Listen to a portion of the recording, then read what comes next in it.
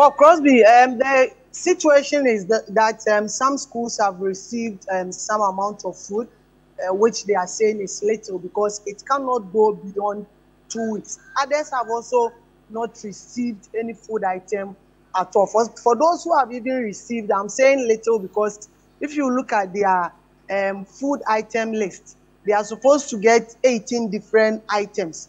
But you go to some schools, they have gotten only 2. Others have also gotten 5 of them.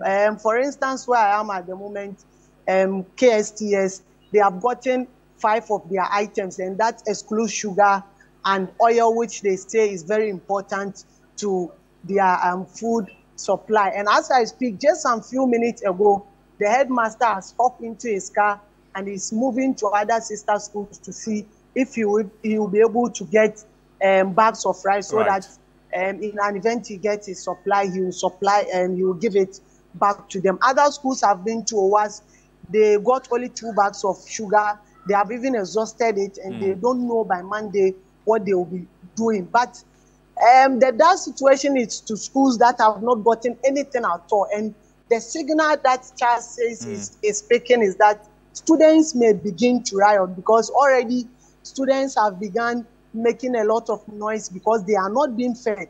And some are not fortunate to even come to school with any food item. So it is very, very complicated issue. I've been engaging with the CHASS president, Reverend Father Owusu Setre. Let's listen to what he has been telling me.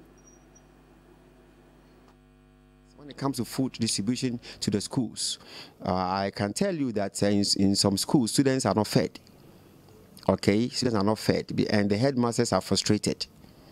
So I'm going to have discussion with the ministry and the GES, and I want to tell my people that if worse become worse, and then students are about to agitate, they should quickly call in their regional directors and the district directors, municipal directors together and see how best to solve the situation.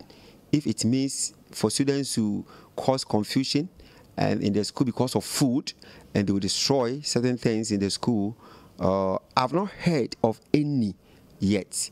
But if we don't take care and we don't solve the situation by sending the food items to the schools as soon as possible, and students stay without food, they may agitate.